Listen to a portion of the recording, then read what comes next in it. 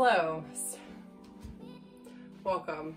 So I want to paint this jacket. I bought this jacket secondhand. Pretty sure it's like a vintage 70s jacket. I don't know. It's made of suede. It's like this cool orange suede, and I want to paint it. I've painted several jackets before, but I've only painted denim jackets, which was difficult because denim absorbs so much paint, but it was really fun. And now I really want to paint this jacket. I've gotten a lot better at painting since the last time I tried to paint article of clothing. So